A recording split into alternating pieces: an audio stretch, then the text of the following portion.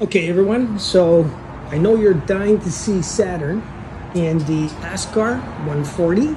So right now it's been cooling at least 45 minutes. I have it on the EQ6 and we're going to take a look at Saturn. And we got a almost full moon right there, but Saturn is just above that tree. So let's get to it. Okay, so let's take a look at Saturn. I didn't put a finder scope.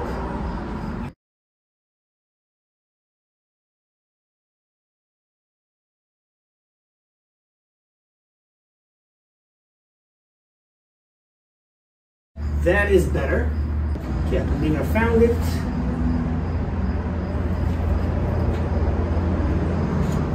Let's pump up the power a tiny bit. Maybe like a 24.5 millimeter super wide Me 4000 Japan. Let's center it and boost up the power. Really see Titan in line with the ring. Okay. To me, the edge on or almost edge on is not my favorite thing. Just because looking at the face on the rings is just much nicer. However, that's a nice image. Let me see what power I'm at. 146 power. Okay, let's bump it up to a 4.7 ultra wide Mead. Japan 4000 series, not the 5000 series. And I believe it gets us 209 power. Semi-big, and looks okay. Now if I put it 2 times Barlow, that's over 400 power. I don't know if that's going to be too much, but I'm going to give it a shot. And let me tell you what I think. I mean, not bad. It's very big, but could it be more crisp and clear? Let me see. Now that I've tried to block the light, give me a few minutes to just take a quick look.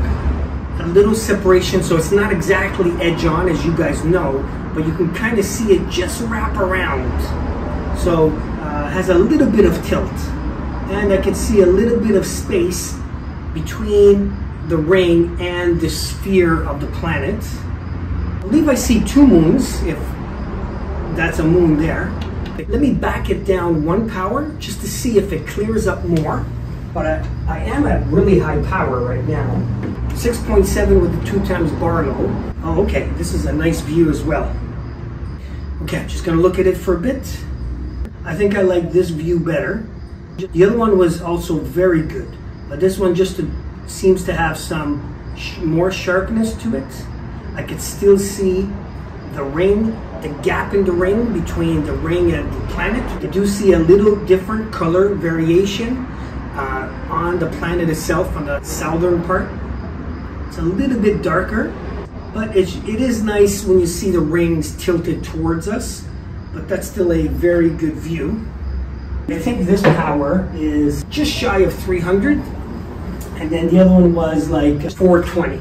Even at 420 still looked pretty good, but I think at this power, 300-ish, it looks just a tad more sharper.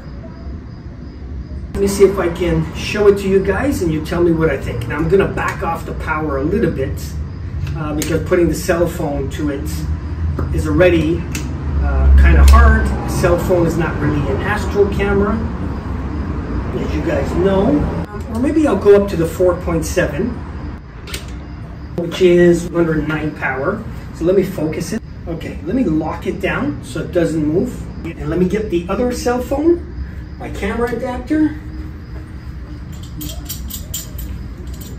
This is the new camera adapter I have.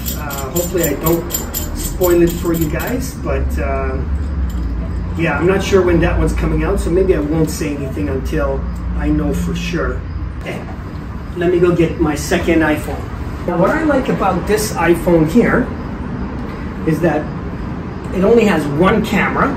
This is the iPhone X, and I noticed lately I'm switching to recording on this one just because the one that I'm recording at right now it has 3 cameras, and I notice every time you try to get to one, it refocuses because all 3, what iPhone or Apple says, tries to combine They work together. So when you're in that close, you know, and you're trying to focus on one of them, it sometimes switches to the other camera and the other, and you're kind of going all the time, playing around, going to each camera. So that's kind of pain in the butt.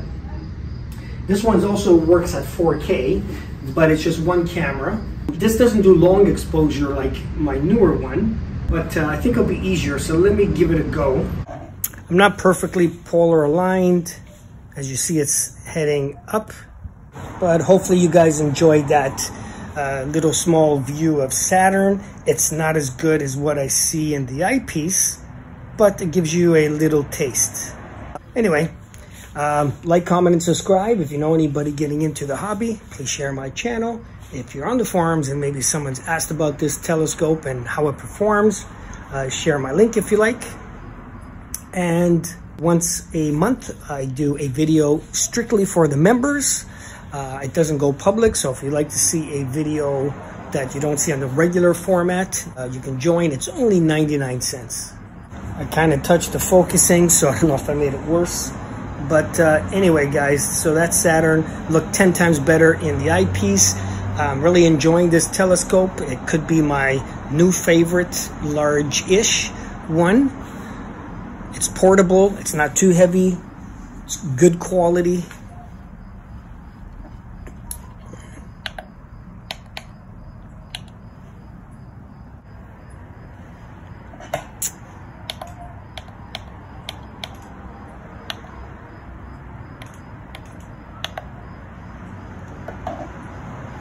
Anyway, I'll let the planet float while I end the video, and hopefully you guys like that, or at least a part of it. So Jupiter comes out way too late, probably I would say around 3:30, so that's not going to work for a weekday, not anytime soon. I'll wait another like 2 months till it comes out at about 10:30, 11, and there we go.